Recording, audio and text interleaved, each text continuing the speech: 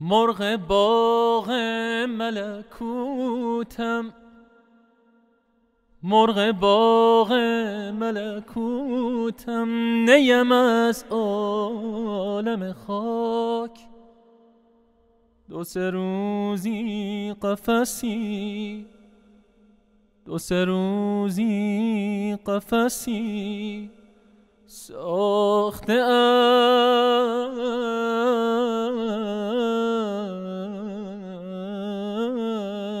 از بدنم.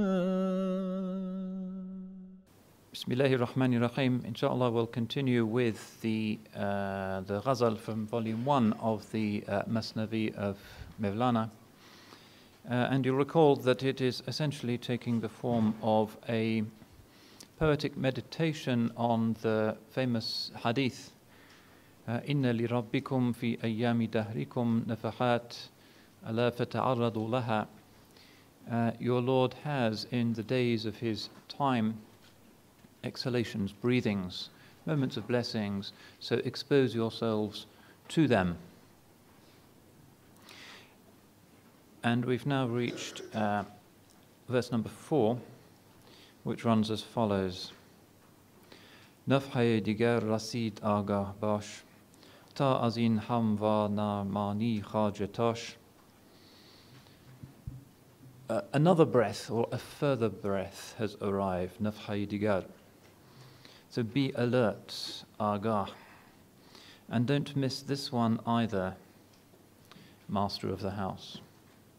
So he's begun by speaking of this spring-like breath which gives life to the soul. And we saw ways in which that is an evolution of Quranic teaching. And we spent a little bit of time talking about the nafas ar-Rahman, the breath, the exhalation of the All-Compassionate as a particular way, or a code, if you like, for explaining the mystery of being itself. And now he's talking about a second exhalation. And what could that be? If the world is nothing other than the necessarily uninterrupted, merciful breathing of the All-Compassionate, then what is the second? Well, what he's speaking about here, in the eyes of the commentators, is revelation. Being is its own disclosure in a certain way. It's already clear. The unclarity, the obscurity rests in the human observer, not in the nature of existence itself. The problem is within, not without. It is inner work that we need to do in order to trigger this epistemology, this type of knowledge, this way of knowing. It is not by tinkering with being. Being itself is already perfect. The world is kamil necessarily. So what we need to do in order to apprehend that perfection is to experience or realize perfection, kamal, in ourselves, and to become insani kamil, a perfect human being. So being is unveiled, but we are veiled from being, and that veil is not a constituent of being. The veil is part of our own fiery, lower, passional nature. And all of this, the human predicament, will be unpacked for us by Mevlana in later lines in this ghazal. The commentators say that the first breath is being itself, which necessarily discloses itself fully. And there's no order of creation that could be described as a veil that obscures meaning, form, content, the ontology of being. It's necessarily manifest. But there is also a sense in which the human being responds more to the divine name of Al-Batin than the name Al-Zahir. Allah is hidden not from himself, not from reality, not in reality. The Zahir is always Zahir. The Batin reflects ourselves. It's about our nature. It's about our percipience of things. And so as well as the first nafha, the first exhalation, which is being itself, which is itself its own explanation, there has to be another breath which enables us to lift the veil, or more precisely, as Rumi will explain, to show that that veil is just a kind of false perception, a point of view, a misapprehension. So we need to learn, and a different kind of process therefore needs to be part of creation, as well as the permanent, eternal, glowing, luminous now of the divine mazhar, manifestation in being. There needs also to be something in creation that enables us in our fiery, veiled nature to perceive that. And how it is that being could be veiled from itself is one of the mysteries that the people of this path constantly discuss. So the first veil, the first breath is that which is remembered, that which remembers itself. And the second breath is that which triggers within ourselves the due remembrance of how things are. In other words, you could say it's about metaphysics and about prophecy. If you want to use it, to use a kind of kalam division here, you could say La ilaha illallah is the first breath, the necessary aphoretic, perfect, self-referential statement of how it is. And the second is Muhammadun Rasulullah, Muhammad, the messenger of God. So the paradox of our situation is that surrounded by things that are nothing other than unmediated perfect signs of their nature and source, we need a lot of help in order to read them correctly, because we are illiterate. We can't read the ayat. And hence the second breath takes the form of something that is not an augmentation of creation, but is in a sense where creation is tending. It is prophecy that introduces really the meaning of time, the fact that there can be progression. Creation is already Allah's, so it's already perfect. How can time have any kind of meaningful progression? Are we waiting for anything? Is there anything to be disclosed or to take place?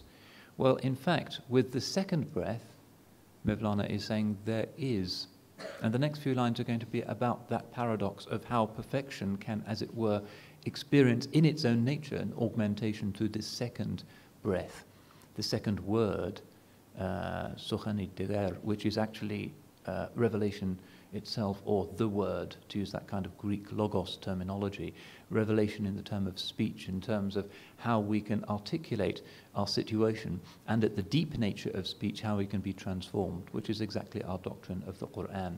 The surface level of the Qur'an is its ma'ani, and at the deep level, there's kalamullah al-qadim, which can have its extraordinary effect even amongst people who don't happen to know Arabic, don't understand a word of the outward form. And part of this tradition, and certainly the commentary tradition, and this is one area in which the city of Konya and its ulama have excelled, is going deeper and deeper and deeper into the layers of Allah's speech.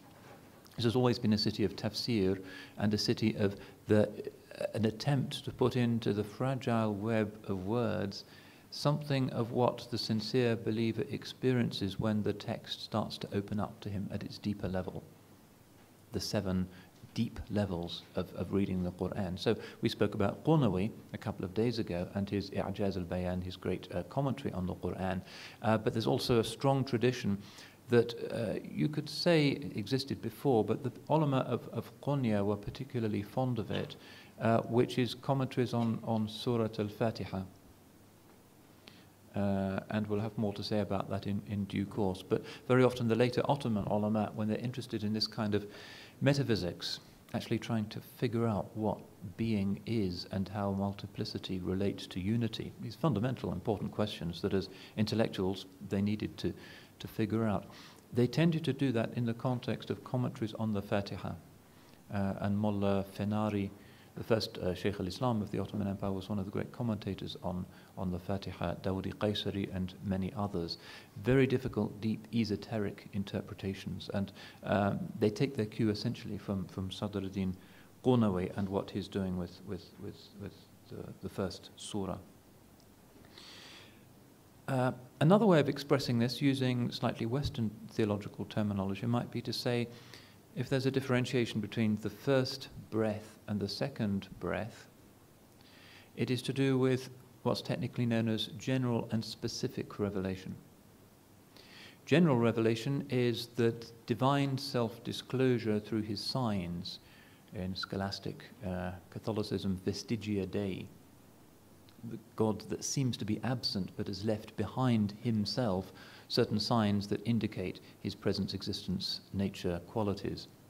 And in our theology, of course, we infer abductively from signs in the created world, order, the possibility of physical constants, the reliability of mathematics, more subtle things like the human apperception of beauty, all of these things which are in the otherwise kind of chaotic, grey plasma of being, that they indicate the existence of the one behind the many. And our entire theological project is about that discursively. And then when we go into the Kashfi Wahhabi traditions, such as that of Mevlana, we find that while there is certainly a discourse that the mind can have in this, the heart also is a privileged recipient of this knowledge. After all, the book, the Sukhan, the word, which is the Quran, was sent down not upon the Prophet's mind, but نَزَّلَهُ عَلَى قَلْبِكَ. He sent it down upon your heart. And the Holy Prophet, alayhi salatu wasalam, at the culmination of his ascension, of his prophetic career, it was his heart that saw. مَا كَذَبَ الْفُؤَادُ مَا رَأَى. The heart did not falsify or deny that which it saw. So this is an axiom in our tradition. Of course, there is the mind, which has formal language and can work things out within certain necessary constraints. And there is also the heart, which has the ability to move beyond that, but has disadvantages, because the heart can often be subject to emotional, ecstatic states, and it needs to be regulated through formal discourse, which is often not very good at producing, which is why the kalam is the arbiter of the validity of any articulated state that comes from the heart, rather than the other way around. The kalam is the arbiter, it's the qadi over what the Sufis might say, just as the sharia is the arbiter, uncontroversially, over any of the practices that they might want to engage in. Because there has to be a formal discourse. Revelation takes the form of a formal discourse, and the outward meaning of the Quran always trumps and takes priority over any internal ta'wil, allegorical interpretations that might occur to the heart of an individual reader. So, the first breath, the cosmos, a perfect galaxy of signs. And the second breath, that which enables us to articulate our sense of wonder and properly to respond to the signs. So the first and the second shahadas, that's what this is about. And this is kind of cosmological, because both of these two breaths happen in a strange kind of way, but one which we insist on in our theology at the beginning of everything. Creation, well, it begins, that's the beginning, in the beginning. But in the beginning also, and in this way that we insist on before the beginning, if that's not an abusive use of language, there is the word, the Quran, the speech, which is the second breath, which is Kalamullah al-Qadim. آية حق من الرحمن محدثة قديمة صفة الموصوف بالقدم. Imam Busiri says it. They've come again, محدثة, but they're قديمة, uncreated. Their quality is as the quality of he who has no beginning. So both of these breaths are, if you like, concurrent and at the beginning. But nonetheless, as we'll see, Mevlana chants this magnificent scenario of cosmic history in which there is still a movement, a teleology up towards perfection. There are ways in which things have an entropy and go down, as with the hadith that we looked at yesterday. Khairul quruni qarni, the best of generations is my generation, and things go downhill. But there is also a sense in which there is a complementary movement, which is an upwards movement, which he'll be referring to in a couple of verses' time. So that's at the beginning of time, 2 breaths, and that's everything that is. At the end of time, if you read your Quran, you'll find that there are 2 blasts. This one is not referred to as nafha, which is a kind of soft Jamali idea of a breathing out, a whisper almost, but nafkha, which is like a blast, like a kind of fierce, sandy blast from a hot, arid desert. And this is what Israfil alayhi salam does at the end of time. وَنُفِخَ فِي الصُّورِ, and the trumpet is blown. فَصَعِقَ مَنْ فِي السَّمَاوَاتِ وَالْأَرْضِ, and everybody in the heavens and the earth falls down in a swoon. ثُمَّ نُفِخَ فِيهِ أُخْرَى فَإِذَا هُمْ قِيَامٌ يَنْظُرُونَ, and then it is blown again and they stand looking. And this is significant. The two gentle breaths, breathings of the Rahman, which bring the world into being, and then at the end, in many ways, and it's not too moralistic to say this, because of the divine wrath, the kind of furious ending of everything, the cosmic right, that's enough of your rubbish, nafkha, to things that shatter everything and knock us all over. And again, there's a way in which, as the first two parallel, the first two shahadas, the second are paralleled by the second are paralleled also by the two shahadas, which is to do, we can't spend much time on it, but is to do with the divine rigor, and then the Prophet alayhi salatu wasalam, whose appearance is basically the only principle that's mentioned in our revelation that tempers successfully the divine rigor, and he appears again as rahmatul lil alameen. So the cosmos begins with rahmah, Allah breathes out of His mercy, and everything is wound up again through the specific second shahada manifestation of the divine rahmah, in whom, in the person of the Holy Prophet sallallahu alaihi wasallam. Verse number 5. Jani nari yaft az vay intifa morda pushid az baghay o ghaba. The Jani Nari, the soul of fire, the fiery soul, was intifa, was extinguished by it, was put out by it. And from its eternity, the soul of the dead wore a robe of life. So there's two things going on here. He's talking about these two nafhas, and now he's got on to the second one, which is the prophetic one. The fact that there is speech, that there is unveiling, there's the possibility of human perfection, that in our earthiness, from alam khak, from the world of clay, we can still become the only entity in creation that can perceive and understand what's going on and can have a moral life. So what does this nafha do? The fiery soul was put out by it. And from its eternity, the soul of the dead wore a robe, of life. It's the second breath, and again, this is a kind of poetic conceit, really, that what does breath do? How do you blow out a candle? You have to blow. So the fire in the ego, Rumi is saying, this atishi jan, this kind of fiery thing that's within us, and which is so constant, and which is ourselves. In many ways, we are our impulses and our passions and our desires and our fears, and we're on fire. But it is that precisely that constitutes the veil that prevents us from seeing the fact that the first breath is still there and is taking place. So we need to put out this fire, which is kind of obscuring our vision. And one of the things, this is the implication of the poem, of this second breath, the prophetic breath, the second exhalation, is that it blows out that fire. It extinguishes it. We are the fire. We can't deal with it ourselves.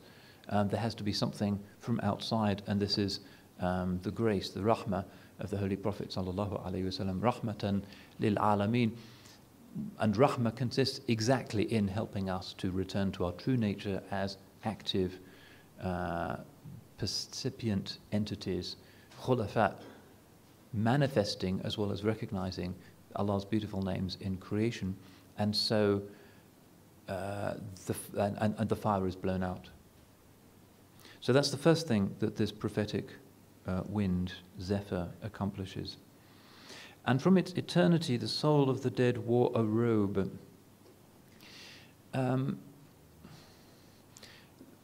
You can see what he's saying. It's rather a complicated idea. The souls of the dead put on a robe. He's saying that once again their bones were brought to life. So it's a kind of image of the resurrection, that the bones once again are clothed in flesh, and it is in the flesh and the outward beauty that constitutes the sort of majesty, the beauty of of Bani Adam, sort of the beauty of human beings, is something that Rumi is constantly talking about. This is the idea of Shahid Bazi, gazing upon the beauty of a human form and recognizing the perfection of the divine nature that has formed the human beings, and recognizing also that Adam alayhi salam was made in his surah. Inna Allah khalaqa Adama ala surati. And we don't anthropomorphize that to say, oh, well, Allah must have a kind of body. Obviously not. It's talking about the divine qualities. Rahma, Lutf, Hilm, Qahar, Adl. All of these divine names exist here and there in creation in various complex interactions, but in the insani kamil, in the perfected human being, they come together in due proportion. And this is the meaning of the prophetic commandment, تَخَلَّقُوا بِأَخْلَاقِ اللَّهِ. Acquire Allah's akhlaq, His qualities. Obviously not in their infinity, in their perfection, in their immensity. But we know that we should be merciful because He is merciful. We know that we should be gentle because He is gentle. We know we should be just because He is just. In other words, our virtues, our values are rooted in reality. They're not the result of some kind of secular negotiation and social contract. No. The human virtues are eternal, transcendent things. They are intrinsic because they're rooted in the nature of the divine. And this, again, is fundamental to our ethical system. It has parallels, particularly in Plato. So he's saying that we were, as it were, dead because we couldn't see the reality of this first nafha. Everything else in creation was blazing with light and perfection, but human beings kind of shut their eyes and, as it were, dead. And again, this is Quranic, and this is standard Islamic teaching. Those who remember their Lord, those who do not remember their Lord, are like the living and the dead. The Holy Prophet says, sallallahu alayhi wa sallam, kal ahya'i wal amwat. And the Quran again, and if you look into the depths of these poems, you'll see that all of these insights and imageries are profoundly Quranic. That the Quran again is speaking of Allah as al-muhyi wal-mumit, the one who gives life and the one who gives death. Not just in terms of our biology, but in terms of the hearts. So the hearts are sort of dead, rotten corpses, skeletons, hopeless, morgane, moribund. That's how we are. We're moribund, kind of half dead most of the time. And Rumi is saying, come to life. How are you going to be alive and drink the wine of union and start dancing and be conscious of the miracle of being? It's a pretty extraordinary thing. It's not something to be sleepy about. How are you going to wake up into that state? Well, that fire has to be blown out, and you have to have this robe conferred on you. So this is like a resurrection. Experiencing the prophetic reality is like a resurrection. It's like coming to life. Because you see in creation, through the sunnah and through your own attempt to comply with that, the purpose of human creation. And it's only when you start to see that you can see the purpose of creation at all. Otherwise it's just billions of light years of matter and radio stars and pulsars, and great, but why, what? That's the question the scientists leave to one side. It's not a scientific question. Once you engage with the miracle of a perfected human being, the one who in himself manifests these qualities. So Rumi calls the Holy Prophet sallallahu alaihi wasallam Allam al-Asma' beg, the master of he taught the names, because he is the one who manifests the purpose of that, the reclamation of our Adamic possibility, truly theomorphic. Then you can start to see what it's all about, and creation is not there just as a kind of thing that an absent-minded deity did on a wet Sunday afternoon just out of interest, but it has a purpose, which is so that there can be a mirroring in creation of the perfection of the divine, and thereby hangs the rest of Rumi's tale. So, moving on to bait number 6, inshallah, and here he comes. The last bit has been about this idea of the breath It puts out the false life. Fire seems to be alive, but it's not. Puts that out, but it brings us to a real life. And again, here you have the idea of the badis sabah and the spring breeze that after the winter puts leaves back onto trees and brings us to life. And this nafha, this divine breath, as we've seen, is readily compared to that. And then this idea of life, Mevlana brings on to what is, if you like, the most emphatic and magnificent of all Quranic life forms. We think that, well, the biggest living being at the moment is a blue whale, but historically there were dinosaurs which were much bigger, but they are not really the epitome or the archetype of what life is in itself. Instead, the scriptural image for life as concretized symbolically as an entity is the tree of paradise, which is the tree of Tawbah. That is the essence of life. Dar al-Akhir, the next abode, Allah has said, is al-Hayawan, the place of real life. That's where life, in its miraculous, lively, dancing, luminous quality, its praising quality becomes perfect in the Jannah. Jannah is a garden. Gardens are about life. The other place is about the false life, which is about the fire. Once those two things are separated, the culmination, the highest point, as it were, of the paradise is the tree of Tawbah. So this is where Mevlana goes next. Tazagi vujun beshe Tawbah yistin, hamcho jun beshhaya khalqan nistin. The freshness and the swaying of the Tawbah tree is thus. Tazagi vujun besh. That's what life is. He's, as a brilliant poet, explaining, giving us language of life is not a kind of static thing. Life is about movement. There are some rather uninteresting lower plants and lichens that don't move about too much, but when we think of life, we think about movement. Lively means to move. So this is why he's using this language, Tawbah tree, as moving and being fresh. The swaying of the living creatures are not thus. Why is that? Because we're still in this world where a kind of fiery death is mingled with the real life that is within us, and we're in this moribund, morgane state, kind of sleepy, not really grabbing the moment as Mevlana would want us to. But in the akhirah, in the next world, there is the reality of the death that comes about from following the fiery ego. That's where you go if that's how you are. And similarly, in the divine justice, if you have worked for that which is light, beautiful, green, verdant, paradisal, for the higher possibilities within yourself, for that sakina that comes when you've overcome the fiery, then you get to see the greatest biological entity, which is the Tawbah tree, which is Quranic and referred to recurrently in the Quran, and also the shade of the tree, وَظِلٍ مَمْدُودٍ, the stretched shade, where the Quran speaks of that, it's alluding to this tree.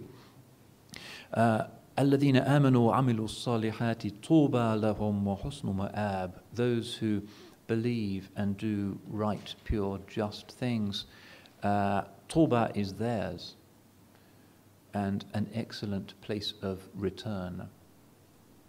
We use this language of ma'ab and ma'ad a lot, don't we, when we speak of eschatology? And again, this helps if we're looking at creation as a kind of circle almost, although it doesn't go around again. Still, there's this kind of cyclical majesty about the way in which it's all been created, the two breaths at the beginning, the two blasts at the end, rahmah at the beginning, rahmah at the end, and a tree at the beginning and a tree at the end. And there's a lot of trees in Mevlana, and he does a lot with them. There's a lot of trees in the Quran. There's the olive tree, there's the palm tree, there's the tree of Tawbah. And this amazing verse, أَلَمْ تَرَ كَيْفَ ضَرَبَ اللَّهُ مَثَلًا كَلِمَةً طَيِّبَةٍ أَصْلُهَا ثَابِتٌ وَفَرْعُهَا فِي السَّمَاءِ تُؤْتِي أُكُلَهَا كُلَّ حِينٍ بِإِذْنِ رَبِّهَا وَيَضْرِبُ اللَّهُ الْأَمْثَالَ لِلنَّاسِ لَعَلَّهُمْ يَتَذَكَّرُونَ. Suddenly this verse comes. Have you not seen how Allah strikes a likeness and a similitude? And it's true we do not say that the realities described in Scripture, particularly the afterlife things, are just metaphors. The Mu'tazilites thought that. They are realities, but Allah is still using this language of mathal. وَأُتُوا بِهِ مُتَشَابِهًا. The fruits, again, you need trees for fruits, they are given them in likeness. An apple of this world is not a replica of the apple that will be in the next world. It's a kind of indication, an imperfect sign of the perfect archetypal form of that in the next world. So tree, the Tuba tree, and there's some kind of connection between shajaratin tayyiba, a pure tree, and a pure word. So where does that take us? That takes us back to the initial principle of those two first things being creation and word. And the word preceding creation, again, the mind boggles when you think about how something can precede time itself, but this is what we mean by qidam. At the end, there is also this tree. And Mevlana does a lot with this. And we can only look very, very briefly at it. The idea of a tree as being kind of cosmological is universal and ancient. The old Norse legends had the Yggdrasil, which is the cosmic tree. The Aztecs had a cosmic tree. The Tibetan Buddhists to this day have the world willow. It seems to be something universal, that there is something in creation which can be analogized to a tree. And when you think about it, it's actually a perfect image because it's about a kind of mirroring. What is a tree? Well, a tree is a kind of mirror, isn't it? Because it has an unseen dimension, the roots that go down into earth. And it also has branches that mirror that by going up into Asuman, into heaven. It's symmetrical. And the trunk itself is a kind of axis. And it's the trunk that connects the two. So if you want a perfect metaphor or an image for that which is earthly and paradisal at the same time, which is also, of course, going to be your perfect image for uncreated divine speech that people can still understand and live by, then the tree is your perfect image. And that's why Mevlana is talking about it here. This is the principle of life that is uniting dunya and akhirah, the place that gives shade and the place that bears fruits. So the Quranic ayah again says, it gives its fruits at every time with the permission of its Lord. And that's one reason why it's a metaphor for Scripture. It's a metaphor also for the human heart, for the human soul.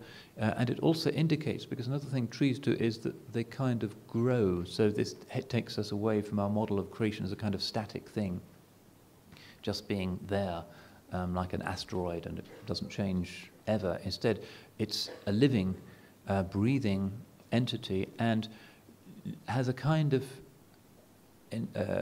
teleology that leads on to the bearing of fruits. And the fruits in Rumi's system, the paradisal fruits, are just the nourishing moments of the experience of the divine proximity, the divine love and the divine closeness. Now, one of the things that the Mevlevis will say about their best known, certainly not the only, but their best known ritual is that it has two things that are to do with vegetation. The famous Mevlevi instrument is the nai, the reed flute, which is made from something that's not a tree, but it's something that is analogous to it. It's about life, it's a living thing. And also the turning, the devran, represents the human being as Khalifa, is the perfect human being between the two, because he's receiving rahmah from heaven with his right hand, dispensing it with his left hand on earth. So this is his basic movement. And the going around indicates his participation in the movements of the aflaq, the spheres, which we're all doing anyway, because our prayers, Ramadan, everything is connected to the movements of the spheres. We're all part of that cosmic dance. But the Mevlevi is kind of symbolically enacting that. And he is tree-like, living, and one part of him is in heaven, the other part of him is on earth. But the tree receives from above. It's the water that nourishes it. And the tree then gives, as it were, to us from above, which is the fruits. So it's a one-way process, which is what prophecy itself is, what the saint is. The saint doesn't take anything. The Holy Prophet ﷺ didn't take anything. It just gives. Why? Because this hand, which is above, is the hand that takes from the infinite, from the world of placelessness, from La Mekan. So this image of the tree is important, and it's no coincidence that it's at the center of our art in Islam. Vegetal motifs, arabesques, tessellations, there's kind of growths everywhere from the time that they designed the Dome of the Rock and the Umayyad Mosque in Damascus to the great mosques of Istanbul. Carpets tend to have trees. Prayer carpets, often there'll be a tree there, because the tree, it's the paradisal symbol of the fact that there can be a connection between heaven and earth, which provides fruit and which provides shade, and the worshipper is the one who wishes to be in the shade of Allah's rahmah. That's what the salat is asking for.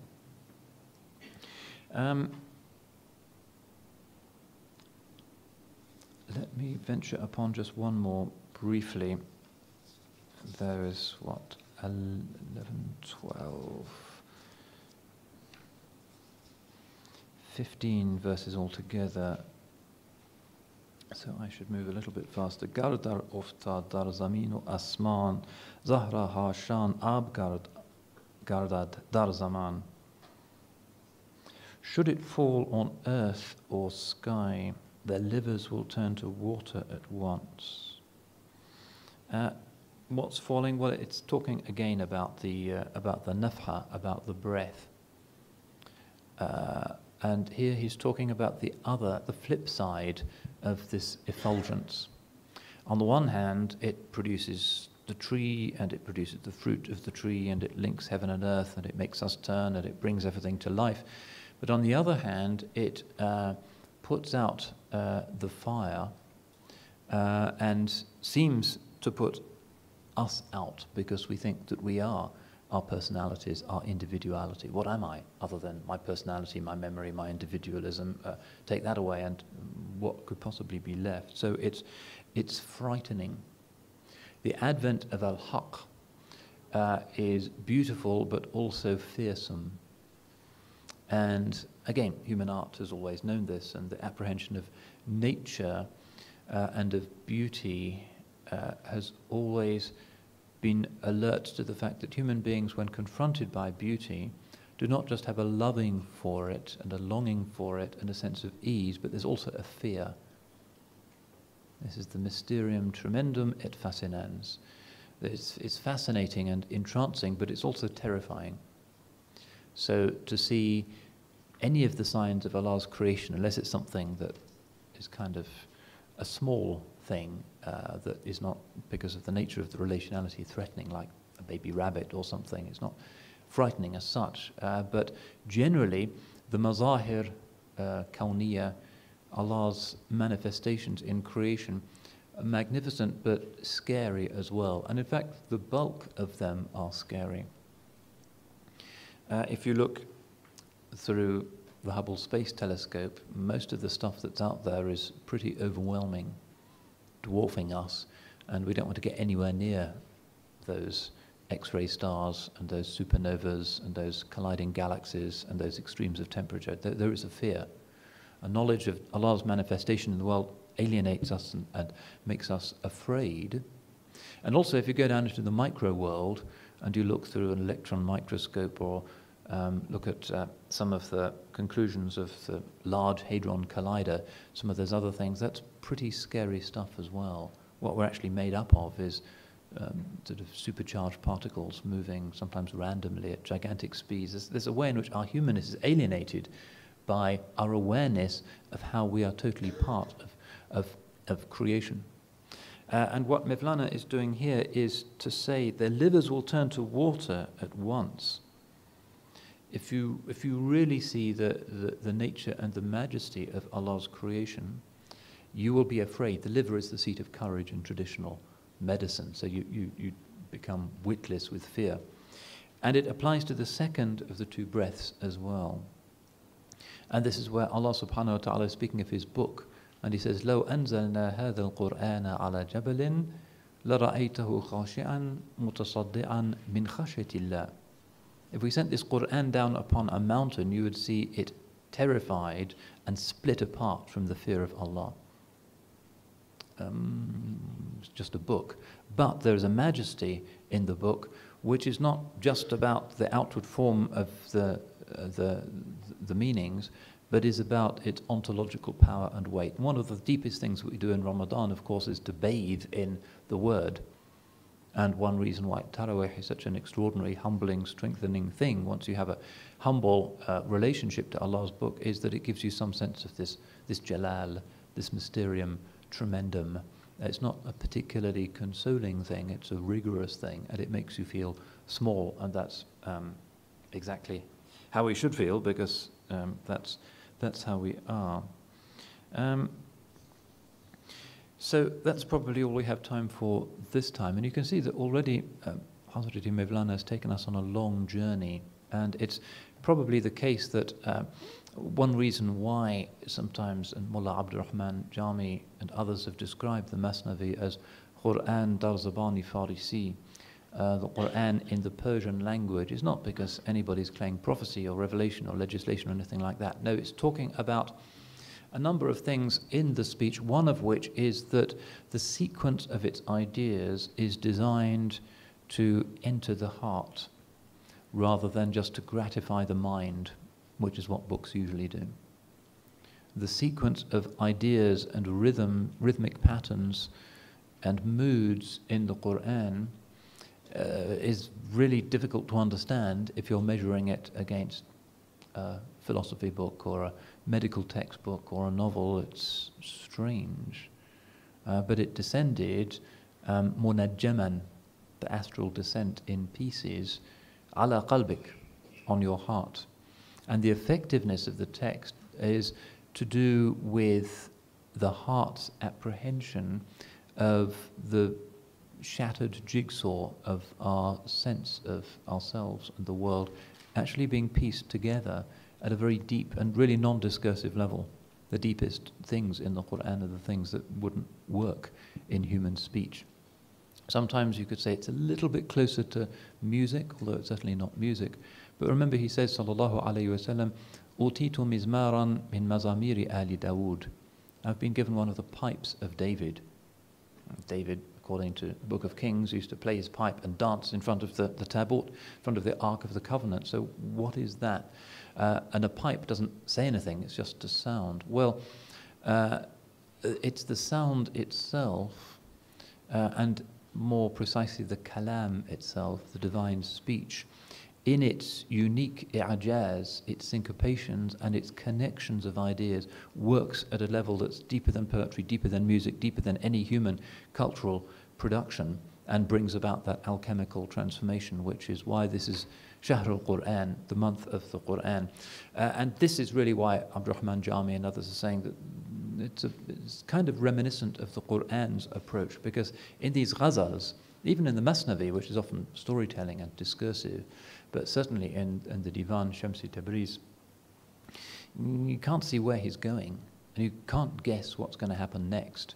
And he seems to combine 20, 30, 50 different poetic images in a single short ghazal or sequence of lines. And it's troubling.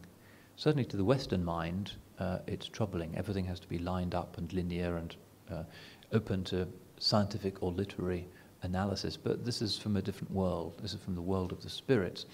And that, I think, is what they're talking about with the Mathnavi. That on the face of it, if you read a translation of these 7 lines that we've done, he seems to be skipping around a whole range of diverse topics. But in reality, you can see, and this is where the commentaries are really useful, that he's opening up certain things, but traveling across a metaphysical landscape that's already about interconnection. It's not about a kind of Newtonian model of different things happening in different places. This is a model in which everything is, it's more like relativity. It all interacts with each other at various levels. Anyway, so we ask Allah subhanahu wa ta'ala to give us insight into His book and to have respect for those who have been granted this extraordinary blessing of having insight into His book and whose hearts feasted upon His book morning and night, and inshallah to make this a month in which we truly have the pages of Allah's book open to us. Wal-afu minkum, wassalamu alaikum wa rahmatullah. مرغ باغ ملکوتم، مرغ باغ ملکوتم، نیم از عالم خاک. دو سه روزی قفسی، دو سه روزی قفسی ساخته اند